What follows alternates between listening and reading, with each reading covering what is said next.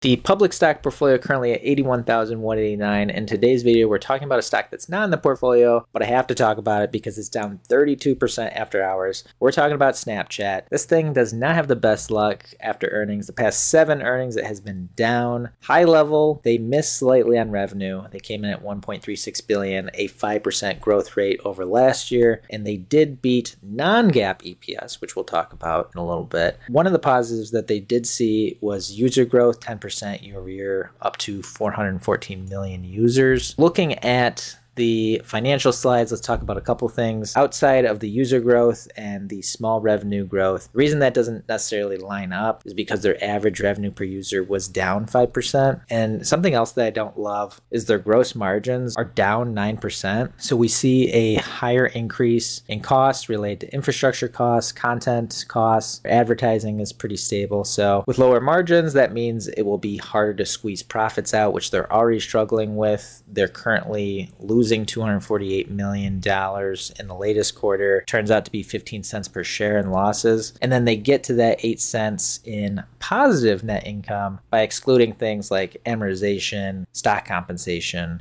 which is a little bit of a cheat code when it comes to these stocks that pay stock compensation because they don't count it as an expense. But what ends up happening is their outstanding shares increases over time. If they do become profitable in the future, that profit is shared amongst more stocks. So if you're a shareholder, that kind of hurts you in the long run. If we look to their guidance for next quarter, they're expecting around $1.1 billion in revenue, around 11 to 15% increase year over year. So you have a company that has slowing growth, lower margins, and has net losses, and you're seeing that reflected in the stock price after hours.